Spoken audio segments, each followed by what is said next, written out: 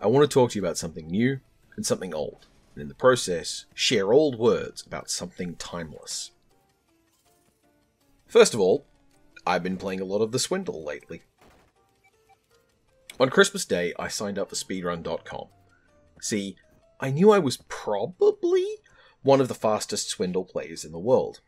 I'd shown my times to Dan Marshall and then looked around the internet to try and find if there were any other people who had done a better run than I had. I couldn't find any, and the run I was planning on submitting had a 10-minute sit-around do-nothing period. Well, I figured at some point, someone else would do it, and then I'd find out I was in fact quite bad at the Swindle. But nobody did, and I kept checking on speedrun.com and found that, nope, nobody's done it yet. Nobody else has done it yet.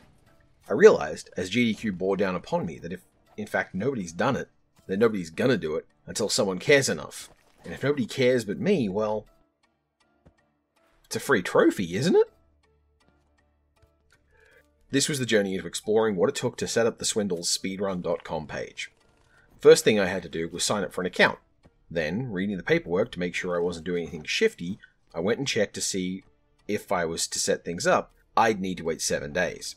And that's when began the waiting. 7 days to do a thing is just the right amount of time to let my brain go squirrely. First things first is, I kind of wonder why I never did anything about it before now. I mean, I kind of do know, I just can't see it as a good reason. I think I never bothered to make the Swindle speedrunning archives because that was something for speedrunners to do. Proper speedrunners, people who are good at it and are friends with speedrunners and who merit respect as speedrunners.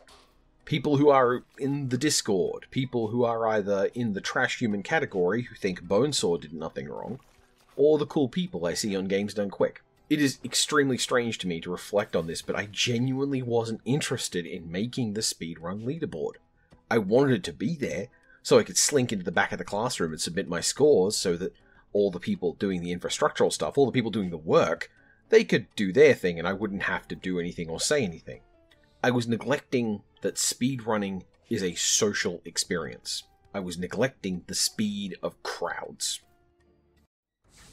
Part of my job is putting what we call text into a position where you can see the lines that connect it to things that may have been responsible for its creation, or things that may help you understand the way that the text is in ways it may or may not be intended. The way I describe it to students who are dismissive of the difficulty of the degree is that media studies is merely the study of how literally every human being interacts with every other thing that exists or doesn't exist. This can be deeply confusing for people who want experts to give them meaningful answers, to be consulted directly and spit out a useful or usable answer, which we kind of just don't do in media studies, because so much of what we're dealing with is examining culture, which runs on a level that is simultaneously saturating through, and yet also the surface that everything else runs on, and beholden to their forces in a sort of whole general mishmash of stuff. It's complicated. Point is, you come to this blog to hear someone who's got a lot of practice writing this blog, and by hear I mean read, and by read I mean what Marshall McLuhan referred to as making an ear of an eye, which is some body horror shit right there. But the point is that the thing I did there, where I dropped someone you never heard of, but you could look them up on Google and be told they wrote a bunch of books, and they have a Wikipedia page, and they were probably a skeevy sexist or racist, and you don't want to necessarily go digging into their books yourself, so you're happy to let me serve as an interpreter because the odds are I'm that bad aren't so bad. That sort of intercessionary media is kind of what I do. And when it comes to speedrunning, I need to pull off some impressive bullshit to try and relate this work to a greater academic space in a way that's funny or engaging. I'm not about to write a piece like Speedrunning Science, nor My Nameless Foe's beautiful introductory and expanded primer, and there are, funnily enough, not a lot of people who had opinions on how this thing worked, though I think with some minor contortions I could get you to Roger Calois thinks that speedrunning isn't a game, but speedrunning with Twitch chat live is. What I want to talk about, though, is how speedruns are an interesting form of collaborative art, which may seem a little weird to those of you who watch these events where you get to see a runner executing a run, a sort of gamer tribute, where we refer to people as the best or world leader or the fastest or the next level or whatever wording you favor when you hear these people described as the people who try over and over and over again, miss the first split, break, try again, miss the first split, try again, bad level spawns on the first one, reset, try again, even if maybe you notice the way that every single one of those runners will espouse that their community is literally the best, and they're also great, and this trick, the Greg Egg trick, all of that can be seen as a sort of breathless, collaborative, communal composition. Dwango AC, the spokesperson for TASBot, has drawn a direct parallel between TAS, or Tool-Assisted Speedruns, okay, I guess I will do some nomenclature, and the historical device of a player piano. The player piano is a machine that's designed to be played. It's a piano after all, but it contains within it a device that lets you feed into it someone else's composition and let the machine play itself. The composition, the paper you feed into the player piano, is itself a sort of coding for the machinery, and that composition is made by the work of multiple people, coming together to form a rendition that you can replay in your home. No one person made every single thing that goes into that paper. Someone had to print the paper, someone had to make the notches in the paper that make it play the composition, someone had to make the original composition, someone had to make the machinery that makes this particular piano work. Everyone is involved, but they are all removed.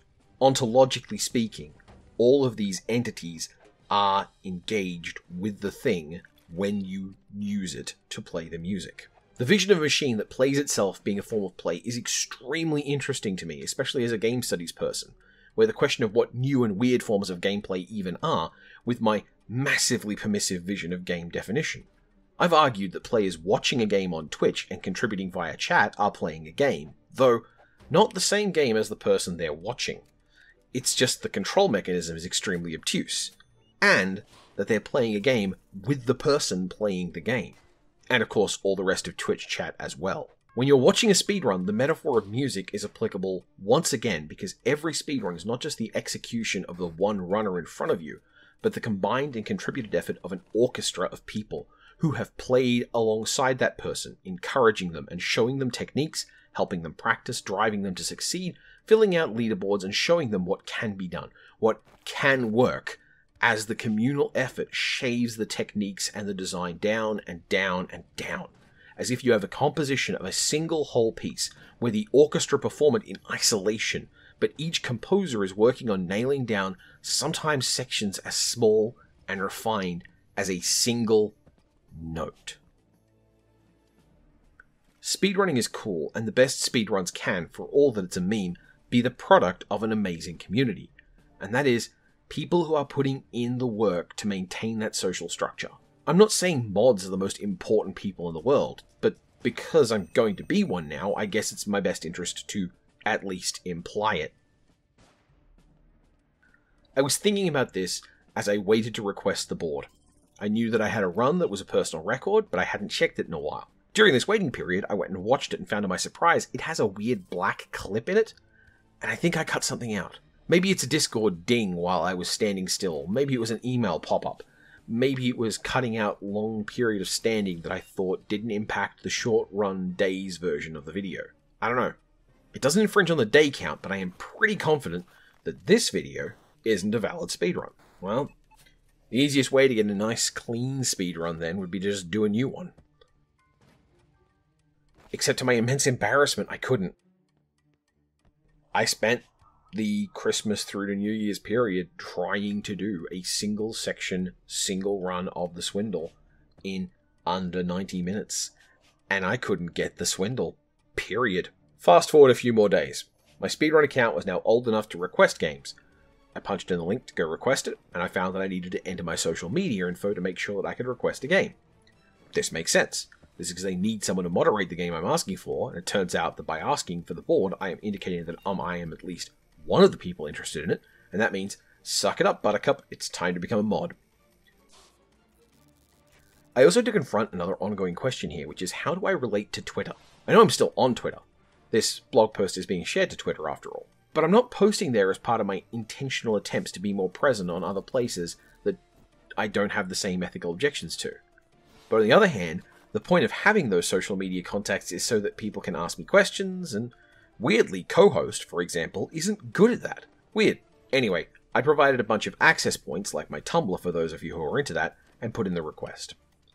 I got asked some questions, and one of them was wanting a video of my run, but I hadn't been able to successfully pull off a Henry Beresford Swindle, so I didn't have anything to share. But I needed one, to make the application. So I went back to the archives and went looking to see if there was any point where I finished the Swindle and uploaded a video. And I did! A 15-day, 1-hour uncommentaried run, which I titled The Full Henry Beresford. That made it the best provable speedrun I'd ever done. I linked that in the form, I checked all the info I'd provided, and I sent it away. I was then told, okay, great, we'll get back to you in 1 to 4 weeks, provided there's nothing major going on, like, say, a speedrunning marathon. That should be happening now. But I am undeterred. This video is going up not just to direct you to, hey, there's a Swindle speedrun category now, and there should be eventually, and I'll update the video description as is appropriate when it is, but also to step you through the actual process to hopefully prepare you that if you're easily thwarted by modest resistance... fuck that off! Right. And I guess, to put it out there is a world record holder for the Swindle now. It's me. I'm holding it, for now. You can probably beat it, if you're better than me. Come and take it.